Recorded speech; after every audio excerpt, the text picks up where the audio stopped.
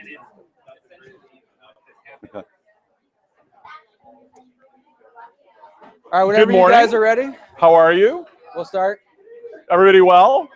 Animated? Excited?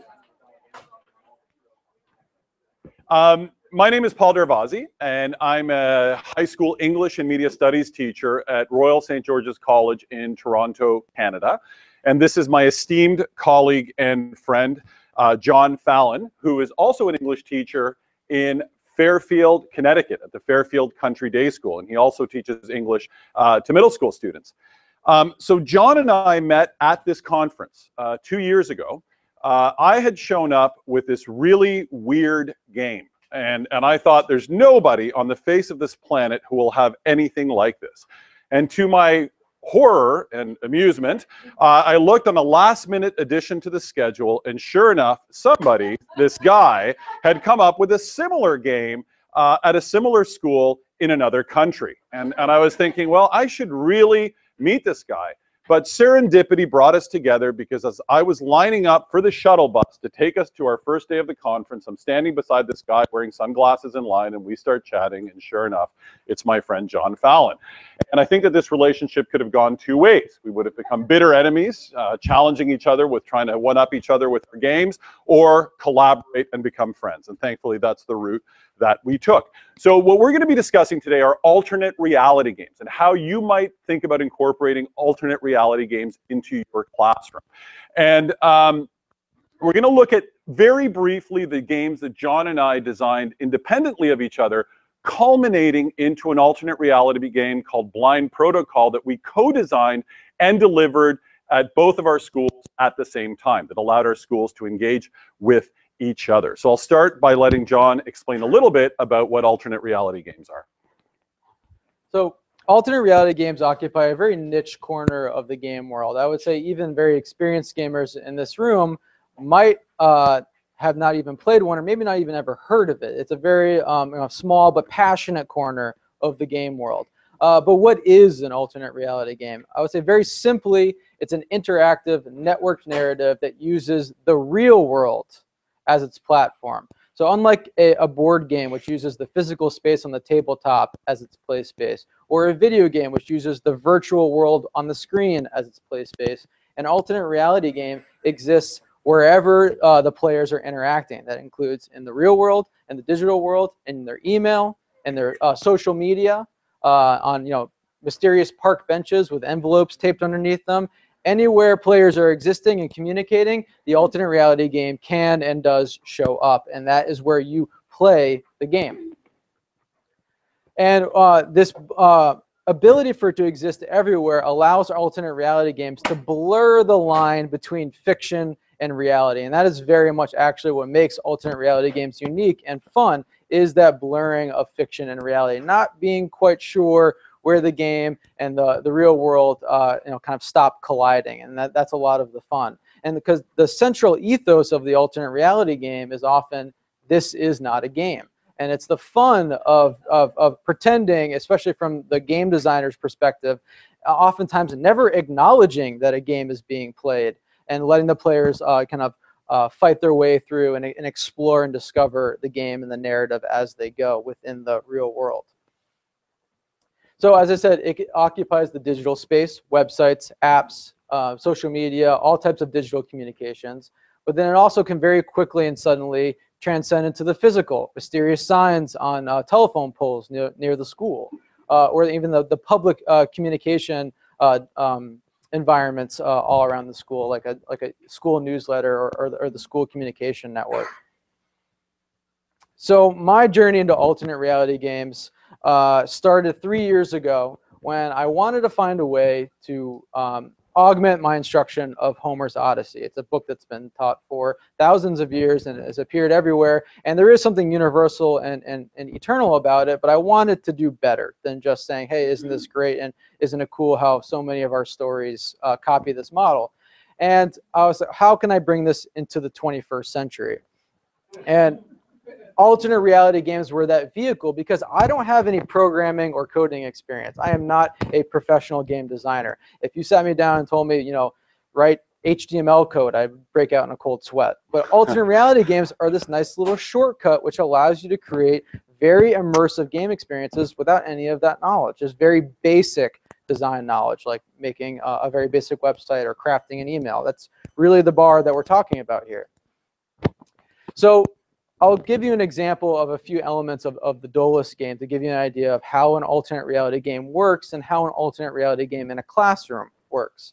So all alternate reality games start by going down the rabbit hole. The rabbit hole is, referencing Alice in Wonderland, is that moment where the game world becomes the real world and the real world becomes the game world, and it becomes kind of fun and not being able to tell the difference between the two. Here's where Dolus starts, with a BBC World News article. However, this is not a real BBC World News article, but it does appear to be a BBC World News article. And it begins on the first day of us studying the Odyssey, and I hand it out to the boys, and I say, let's get into reading groups. Let's read this very interesting article that happened to pop up on today's day, and let's answer some discussion questions, get to work. And then I walk around and basically, just pretend to be supervising them. Because as they go through this article, it starts off dramatically. A mysterious thief has stolen a priceless artifact that purports to be the real journal of Odysseus.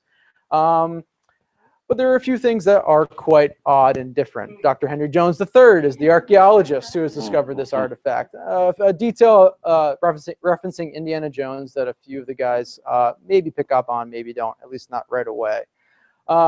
April O'Neil is the reporter who has penned the article. He's the reporter from Ninja Turtles. All sorts of things that are not quite making sense in this otherwise realistic piece of realistic document. And then the riddle that the mysterious thief has left on top of the trunk that he stole it from directly references my students and kind of breaks the fourth wall in a very direct way. And they go, whoa, something's not right here. And as they figure out this riddle, they are approached by Dolus through email, because he has hacked the school servers and he has his own email address. And he challenges them to get the pages of the journal back page by page. He has kind of this riddler persona. He's very obsessed with his own ego and his own cleverness, and he challenges them to figure out his puzzles. So here is an example of how the puzzles can jump back and forth in the classroom. So they get this puzzle at a certain point in the game, and has this mysterious symbol that a few of them recognize as a Freemason symbol, and it tells them that it should look familiar because you've seen it every day. And they immediately kind of get confused and they scratch their head and they wander around school. Is there like a plaque or a painting that I haven't noticed before? And several days will go by. This game is designed to make them have to sweat over a long period of time. There are no instant answers here, and very much designed to be that way. And then they're in history class, and they are, I'm sure, only rarely as they ever do, their attention begins to wander. And they look at the lapel pin on their history teacher. And he has been wearing this every single day, and they've probably never noticed it. And they see that and they freak out. They then accost the history teacher at the end of class, shouting at him, "Give me the next clue, Dolus sent me." And he simply shrugs his shoulder and goes, "I have no idea what you're talking about, get to class." And I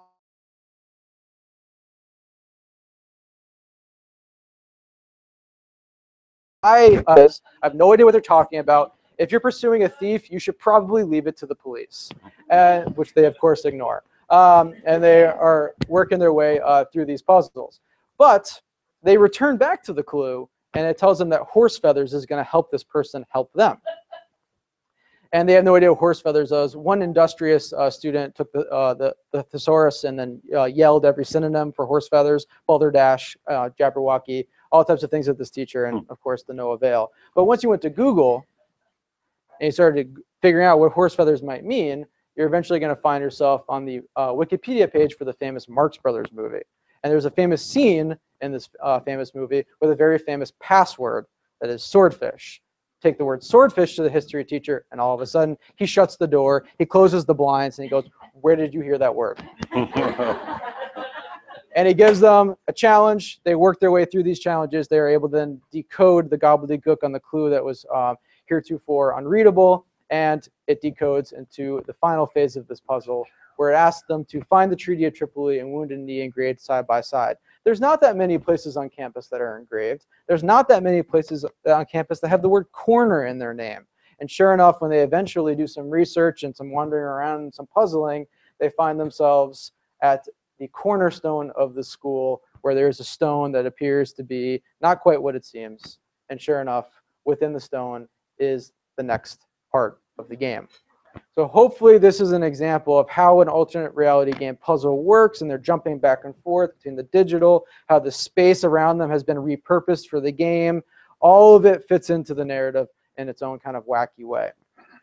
So I designed Dolus because I wanted my students to externalize what I thought was Odysseus's heroic qualities: problem solving, tenacity, the ability to be in an impossible situation that has no way out, but it does if you look hard enough and you work hard enough. You know, escaping the Cyclops' cave, you know, finding a way to get back home to Troy. And I wanted them to have to actually fight their way through puzzles in that same exact way. But this was a lightweight parallel part of the unit. It's actually extra credit in its current form, but I would say about 50 to 75% of them participate all the way through.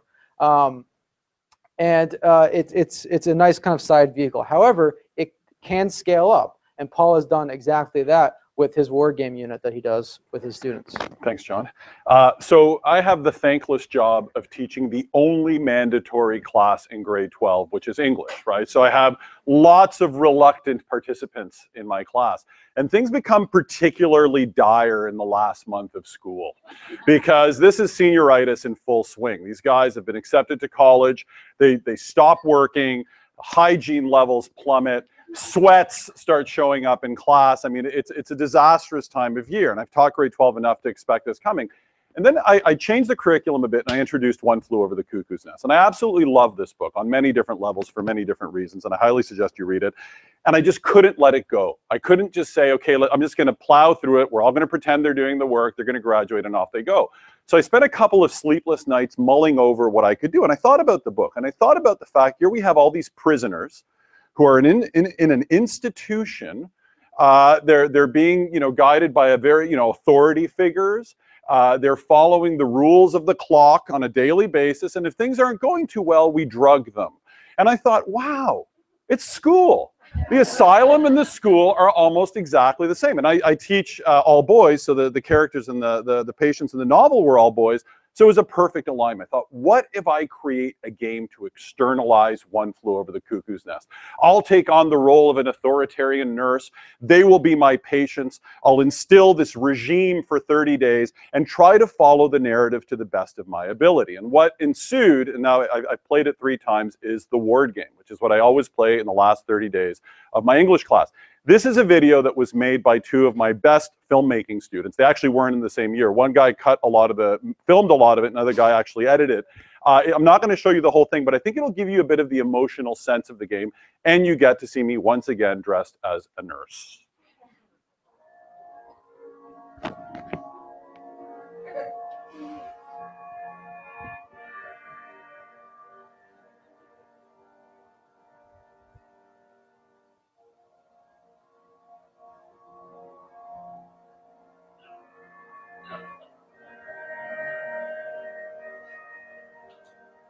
Living the reality of the book.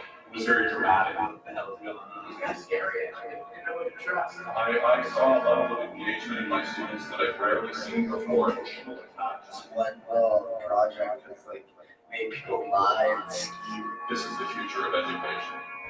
I am the big nurse, and I welcome you. Now you are in the very final stages of your institutional life. As part of your adjustments, you will complete tasks, participate in group therapy sessions, and report on all unauthorized activities in which your fellow patients are involved. We have only 30 days to work out the kinks, so we must get to it.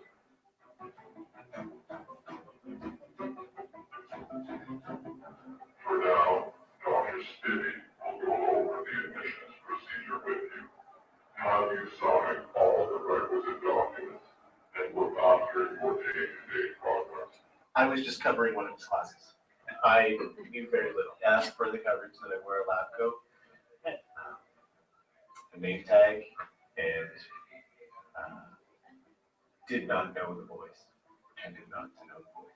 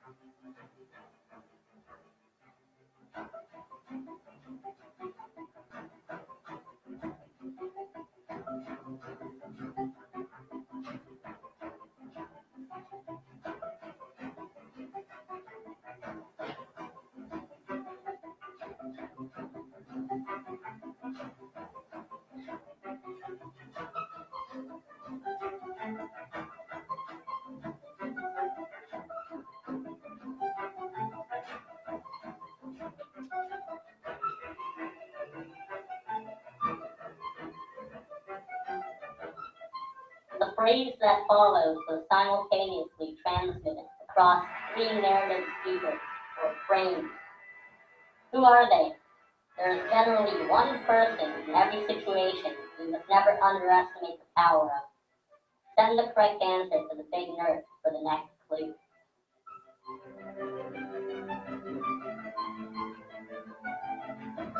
It was kind of scary, actually. You didn't know who to trust.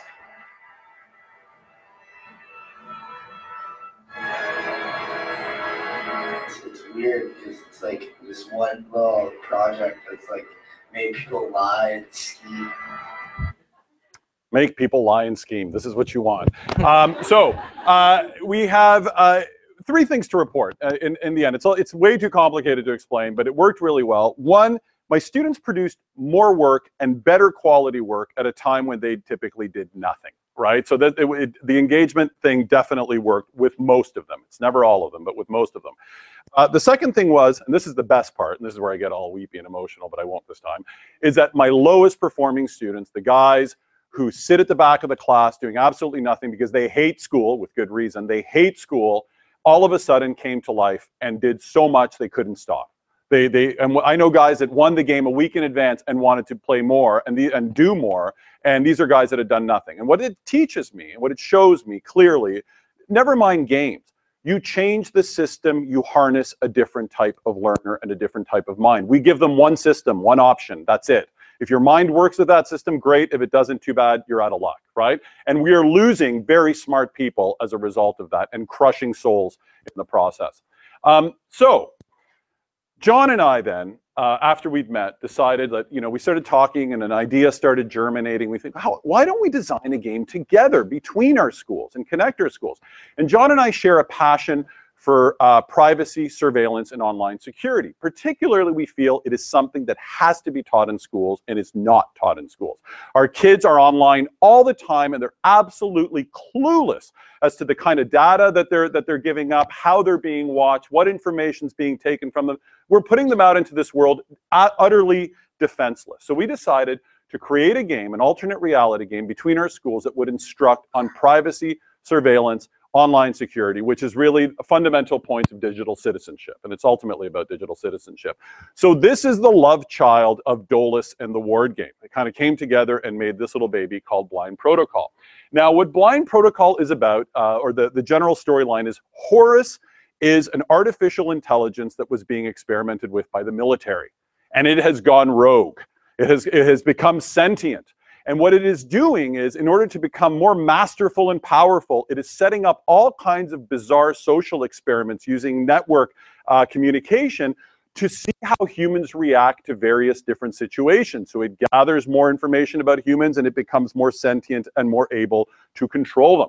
Well, in this particular story, he decides that he is going to create mock cyber warfare between 2 groups of students to see how students react or how people react in these types of situations.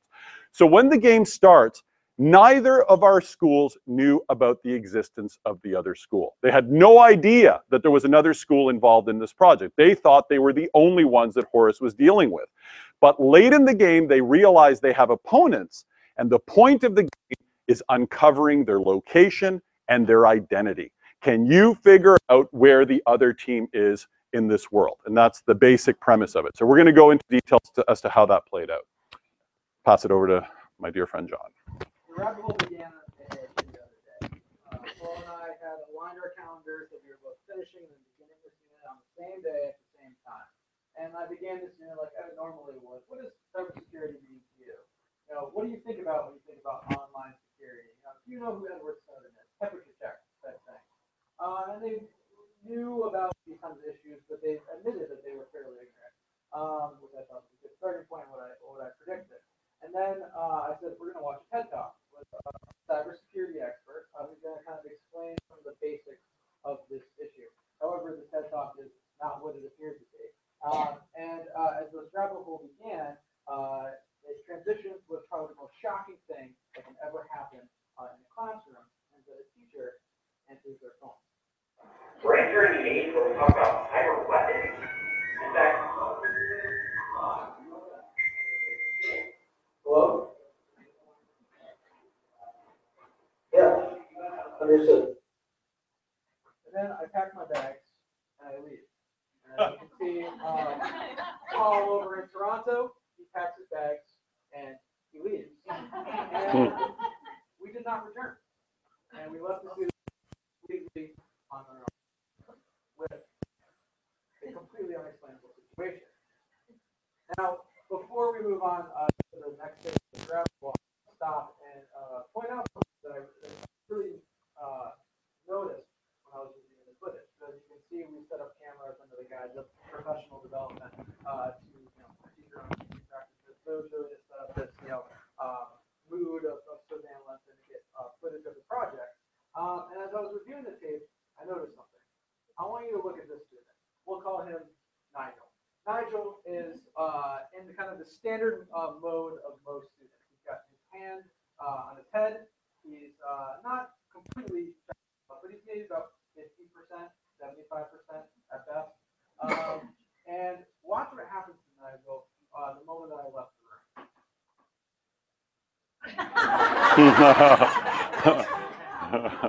That doesn't happen enough in our classroom. It does not happen enough in my classroom. A moment of shock and wonder that really actually is genuine. Because we forget, students are very good at getting into the routine because we've been training them to get into the routine for about, at this point, 10 years. Because this is what happens when you rupture that routine, when you break it, when you step away from it, and it's very powerful. But back to the rabbit hole. So they had to figure out what the hell is going on. that is why we're being recorded. Yeah. You can test the COJ file. Sure, we're This is great, please. You'll tell us to sit down.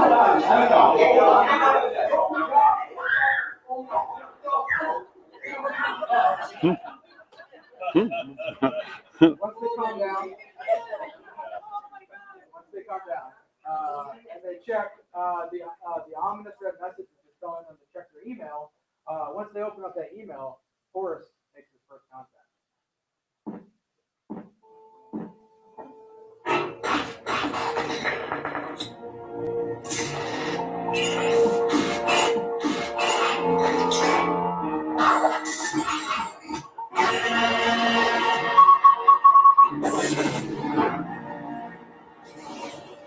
Greetings, Acolyte.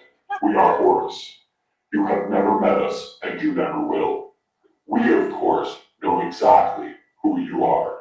We know everything about you. We know where you were born. We know where you live. We know your favorite websites. We know your financial information, your math grade, and we know all your online aliases.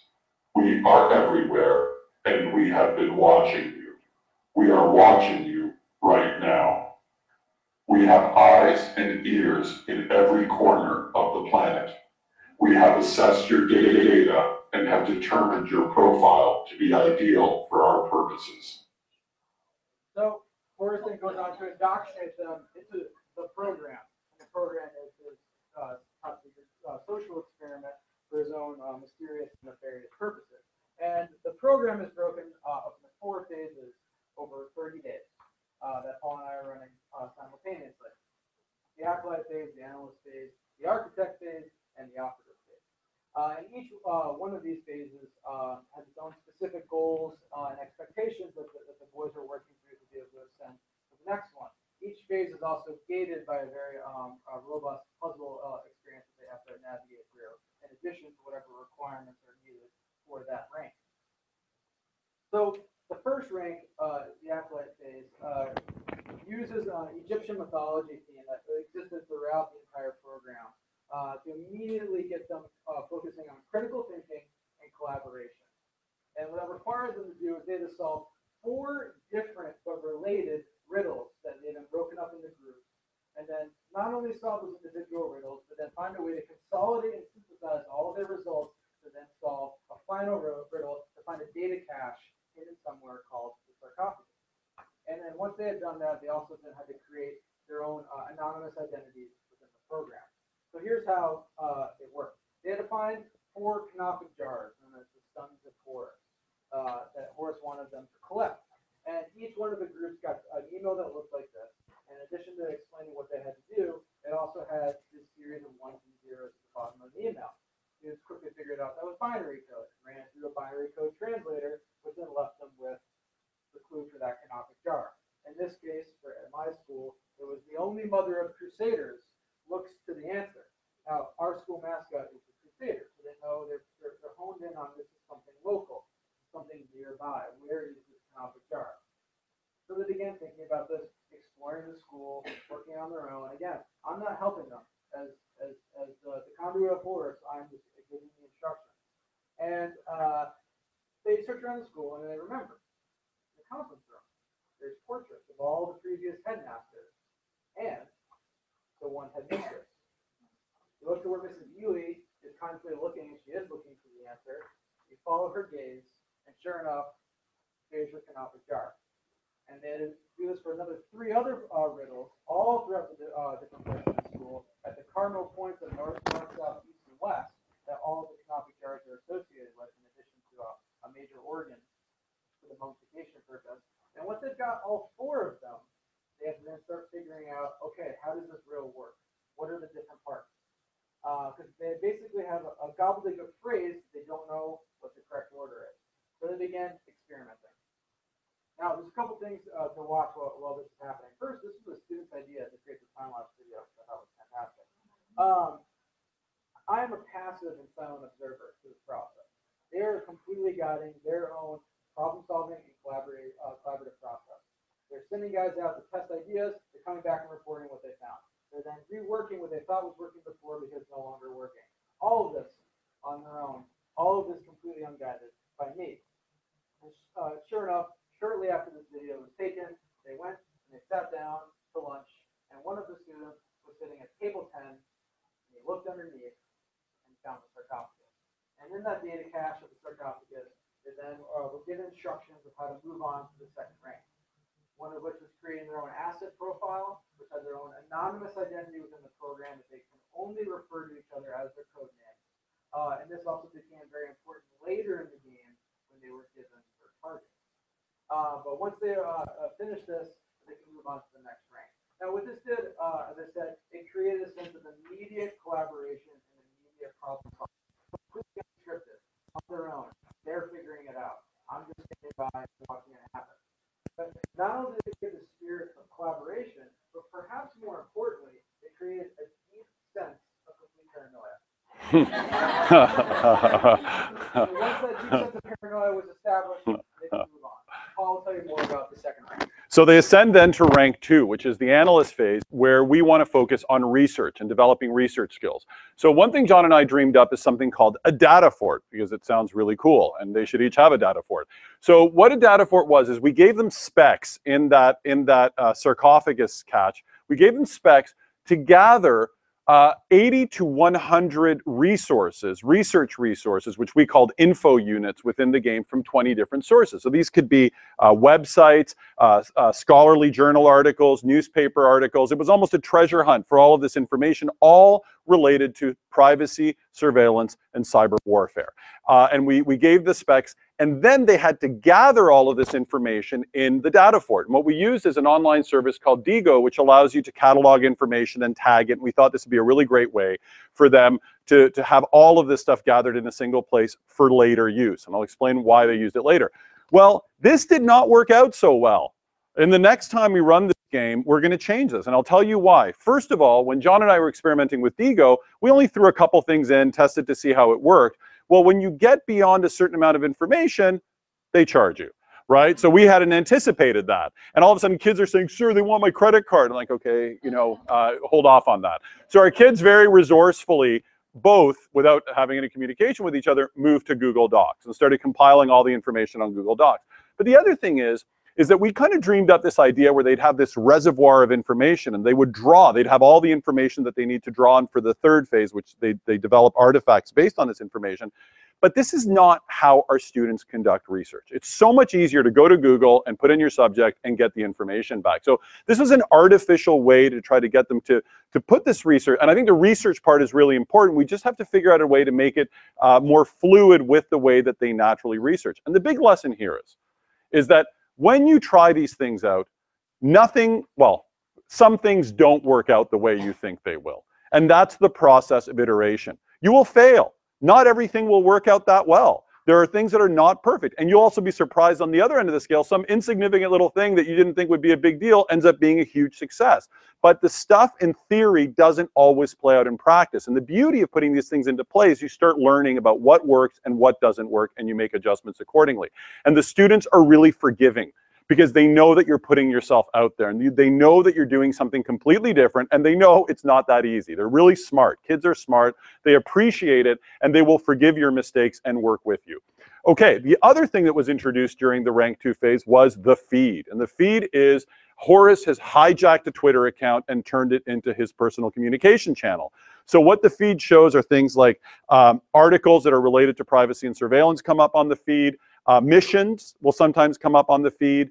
And later in the game, when they started engaging each other, he would keep updates as to what was going on as the students in the two schools were engaging each other.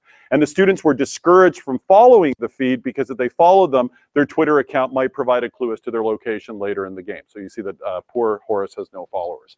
Okay, then once they completed the data bank and moved on, the data fort rather, and moved on to the architect phase. Now this is the creation phase. This is where they take all of that research and start turning it into something meaningful. So John and I developed basically a spec catalog with 20 different types of artifacts that the students could produce. And I'll go through one row of what that would look like. So this one is for a mini presentation that they'd have to do in front of the class. First thing we do is we give them a description. This is what you have to do for this mini presentation. Possible topics related to privacy, surveillance, and online security that they could address in their presentation. Examples, online examples of best practice, best examples, so they could look and see, oh, that's what a great mini presentation looks like. Suggested tools that they might use to develop their mini presentation, and a rubric. You'll note, this rubric is only top level. It doesn't have that level 1, level 2 level. It goes right to the best. This is the best that you can do, and this is what we want from you. And finally, 20 BC. These aren't grades. This is money.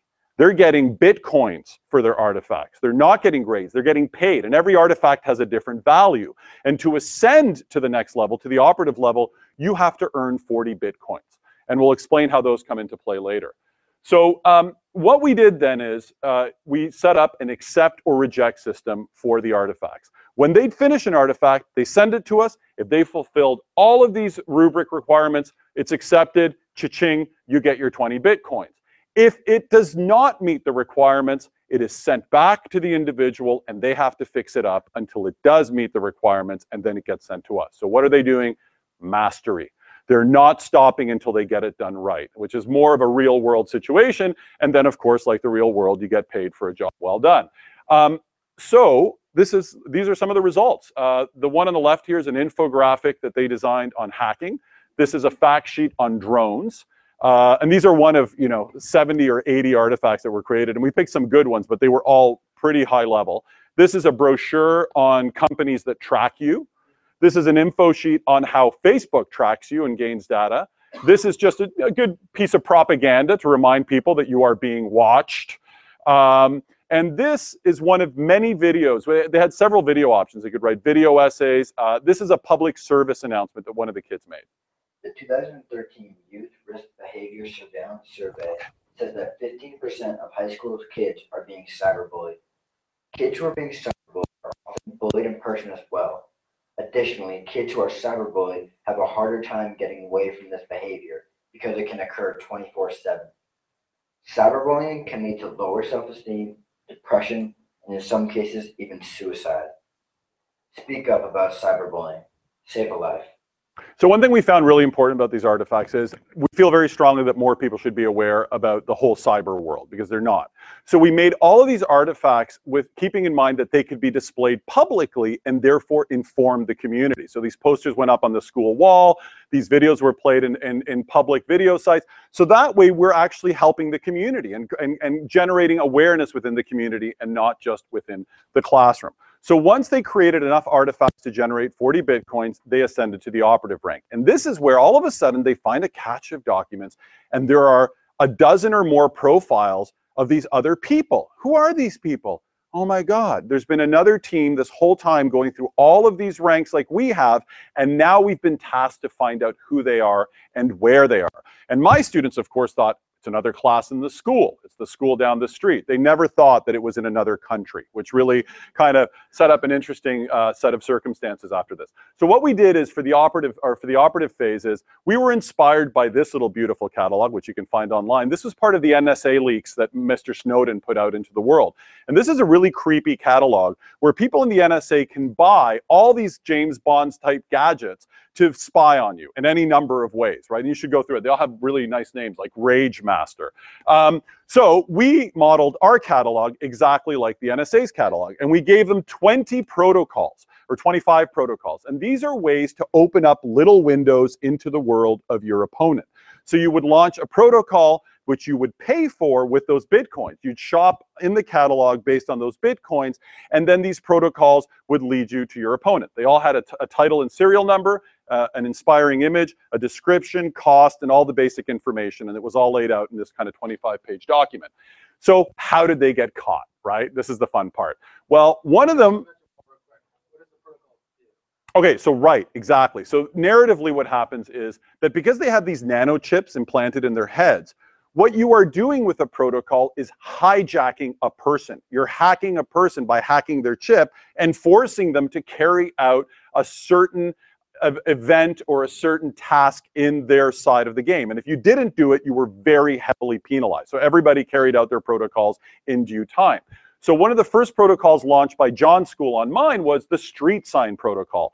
This forces an individual that within 24 hours, you have to take a picture of a street sign that's within 1 mile of your institution, right? So my guys, thinking that it was a local game, went to another high school within the 1 mile radius, took a street sign, the picture of a street sign in front of Harvard Collegiate Institute, thinking they're going to think we're at Harvard Collegiate. We're tricking them. Well, this failed miserably because as it turns out, there is only one Harvard Street in all of North America, and it's in Toronto. And as a result, all they had to do was Google search Harvard Street, and they nailed it. These guys are in Toronto. So how did they finish the job? This is also really funny. They sent out a drone. They launched the drone protocol, and the drone protocol took an image of a bird's eye view of the school, which they then matched with a Google map within 1 mile of that street sign. So check it out.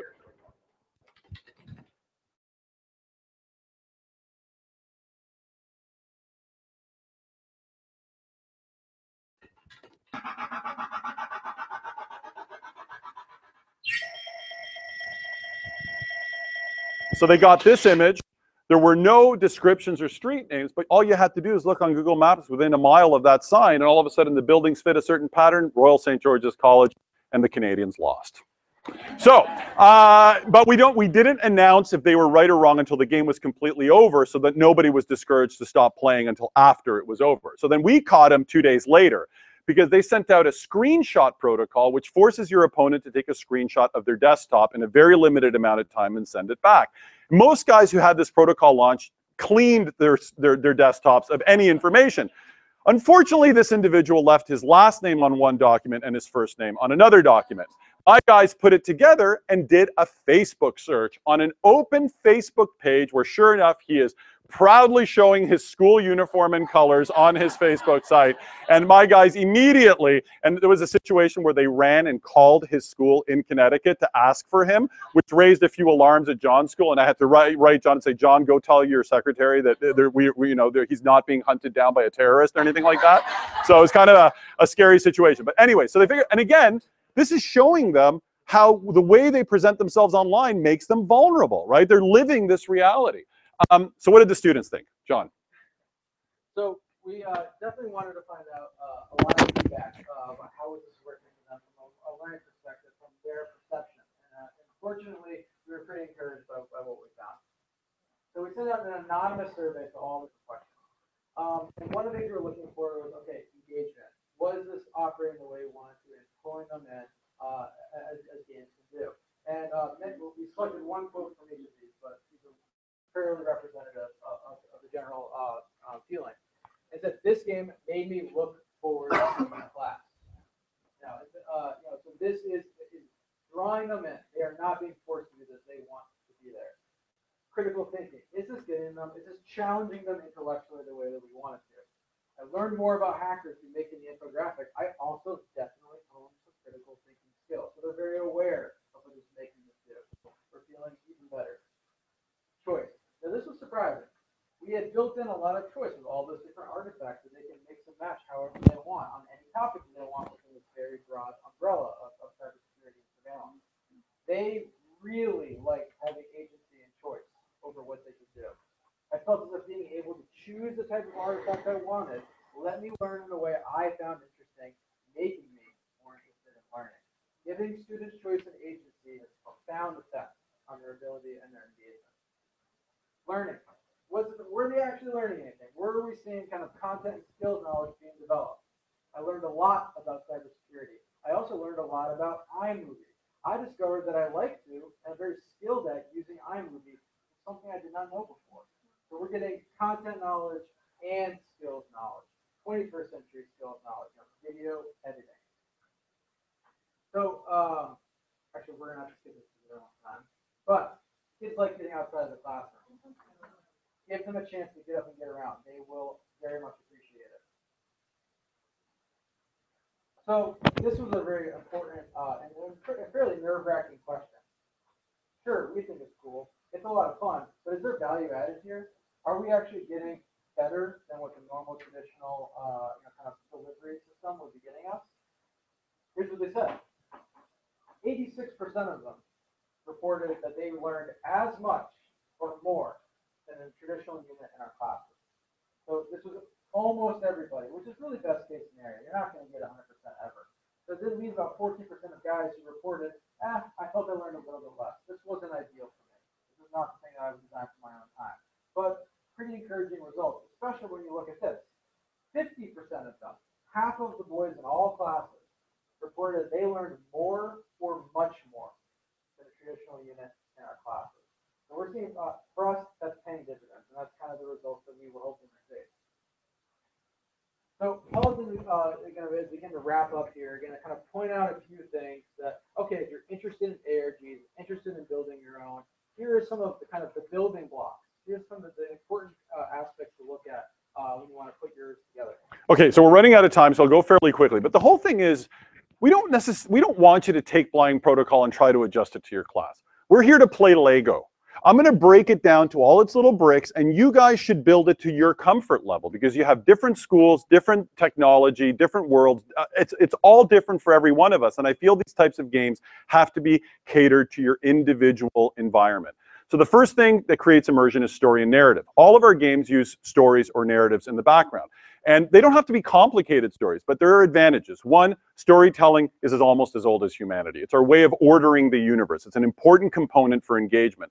Secondly, Stories create emotional connections, and emotional connections is what allows us to remember. Most of what you remember from high school has an emotional basis from it, basis to it. So stories are great ways to deliver emotion and to structure the story and to create engagement. Next, we have repurposing your space. Increasingly, we can change the nature of space, pretending the school is an asylum. And as augmented reality and QR codes and all of these items allow us to place digital information in our environment and change the nature of our environment based on accessing that digital information. Fake documents and false documents. We created all kinds of false documents that looked very realistic. We can do this in the digital age. There's all kinds of generators and tools online that allow you to make everything from fake ID cards to diplomas to whatever the case may be, and you can use these to create this blur between reality and fiction. And you can use social media is great. Facebook allows you to create fictional character pages. Twitter allows you to do whatever you want. You can put stuff on Instagram. This is their ecology, their world, and we can immerse them. We can draw them in by using social media. Collaborators, people in your environment that can be part of the game. People like John's history teacher with the Masonic symbol. A few of my colleagues that played doctors at various points in the ward game. Our IT directors who played characters in Blind Protocol, but also helped us set up all kinds of fake email accounts and to create those non-playing characters that only contact our students via email, which allow us to have multiple characters even though there's only a few of us running the game. So your role, you have three options. You can be the puppet master, much like John was in Dolus, where I don't know what's going on, but you're behind the scenes running the whole thing like the Wizard of Oz. The next is the diva, where you are very much a part of the game. You're present, you're consciously running the game, you very much accept your role within the game. And then the halfway point, which we call the pawn, which was the roles we assumed during Blind Protocol, where we were also henchmen for Horus because he planted a chip in our heads. So we didn't really know where it was all going, but we were actually working with the students to help them through the program. Now, these are game mechanics. If you are going to design your own game, if you're going to do this or try this, just do a Google search on game mechanics. And you're going to get all kinds of lists of mechanics which make games games, like moving a piece on a board, like currency, rolling dice, jumping in a video game, timers, or moving around a Rubik's Cube. These are all the elements that make games games. And you can strip mine those and implement them into your practice. Never mind if you're not even running a game. If you want to make your lesson more interesting, look at the game mechanics that have been proven to engage students and use them as part of your practice. And one of the best are quests and missions.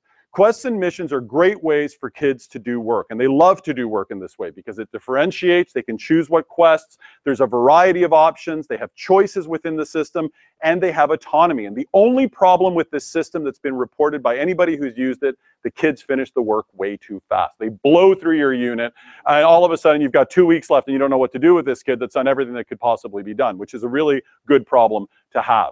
And John is going to talk a little bit about puzzles and finish up. Thank you. Very quickly, so puzzles, all talking about mechanics. Puzzles are going to kind of be the bread and butter of how you work your way through an alternate reality game. A few examples of the riddles and challenges they were going through. But a really nice kind of foundation to work with that many alternate reality games use is codes and ciphers, because they act like a locked door that you want them to find their way through. And what's important is if you use codes and ciphers, you're going to shortcut a very bad problem to have, which is if you have a puzzle set up where the student gets the right answer but doesn't know it, that's game over. If they look back and they're like, I got the answer 5 hours ago, and it stops them out. So codes and ciphers, well, once they get the right thing, and they will bang their head against the wall. I had a student who literally said, I was up till 4 o'clock in the morning trying to figure this out, but I got it. They will sweat, but they have to know when they get the right answer right away. And codes and ciphers easily do that, because as soon as they figure out the right trick to it, it begins to decode itself either in whole or in part, and they're completely fine. And that way, they're doing research to figure out this puzzle, not just randomly guessing how does this weird thing work. So existing codes and ciphers, Google it, you will find websites and apps on your phone that have all of the codes and ciphers, all delivered right there for you. You can pick and choose, and it's very easy to figure out. So stick to these. These are the bread and butter for a reason, because they work. Oh, and I should mention, this article is really great. Adam Foster, Alternate Reality Game Puzzle Design. made an ARG for Portal 2, and he really breaks down the logic that those codes were from. So if you're interested in puzzles, it's a great 4-page article that is a great starting point. All right, so what about curriculum? You might be asking yourself, all right, C-word, I've got curriculum that I've got to work with. Does this ARG work? Well, hopefully we've convinced you that you can design an ARG around any learning outcome that you want. Because you are customizing it from the ground up. For example, here's the NCTE, the National Coalition of Teachers of English, I believe. Council? 21st century literacy. Take a look at that list. Blind Protocol hits every single one. And we didn't even mean to do that. Because games are forcing these guys, games like this are forcing these guys to be 21st century learners. Independent, autonomous, and collaborative. It's baked in. It is what games are. Games are 21st century learning. So don't be afraid that you can't do curriculum because you can't with an ARG, because you have to design it from the ground up. So some final thoughts. Use your students because they will help you, as Paul mentioned. They will give immediate feedback saying, you should probably tweak this because it didn't really work that well. And they'll do it positively. Use online resources. If you're like, hey, I need to make X, Google for it. You can probably find something online that will allow you to make X. Mozilla's WebMaker allows you to take a website and then customize it to say whatever you want so it appears real. And all you have to do is just save that as a PDF and boom, you've got that fake article that they think looks exactly real. Take risks, experiment. Teachers, and myself included, we have this feeling that we can't experiment. Because if we screw up, it's game over. Every lesson has to be perfect, right? No. A lesson that has quirks and it didn't work 100%, maybe in some cases, you have better learning experiences because the students saw the process. They saw what they're doing, what the learning is making them do, and making them not do. And they think and they reflect about it. Don't be afraid to experiment and take some risks. Find what excites you. Paul and I looked at the novels that we like, looked at the topics of online cybersecurity that we were passionate about, and we went after that. Go after what excites you and customize it to your environment. You know what works in your classroom, you know what works in your school, you know what works for your students. Go there first. And then play games. This was mentioned this morning by Peggy. Play games. You need to get those calories in your body to find more ideas about what you can break down and use in your own game. Those came directly from me playing an MMO that used ARG mechanics, and the light bulb went off. And I was immediately just started building games. Start small. Do a 1-day ARG. Do a 1-hour ARG. Start small and you see how it works and build from there. And then finally, easy way to do it, run as a club. Do it as extra credit. Low risk, but you will definitely see some very high engagement that can give you some confidence to build on later. So Paul and I are huge super nerds. We love talking. You're a bigger nerd than I am, John. Come find us, come talk to us, email us, tweet at us. We will talk about ARGs and all this kind of nerdy stuff all day and all night. So hopefully we give you some ideas and hopefully you're starting to do a little bit of hacking in your own classroom. Great. Thank you. Thank you. Hold on. I think we've been over, but are there any questions at all? Anything? Everybody's hungry. Yep, Mitch. So once you run a game like this once, can you run it again the next year? Well, we have to make adjustments because the schools have been revealed. So this game in particular, Blind Protocol in particular, and we've thought about how to do it, how to make those adjustments, but in a beautiful world, we would get it to a point that it would actually be fairly easy for teachers to run, and then they would never know what school we're playing is. We have 5 or 10 teachers who are in the pool who really want to play this and feel connected to it, then we can start using all of these schools as part of it. But yeah, any of the other games that we talked about, we run every year as it is, and they work beautifully. Thank you.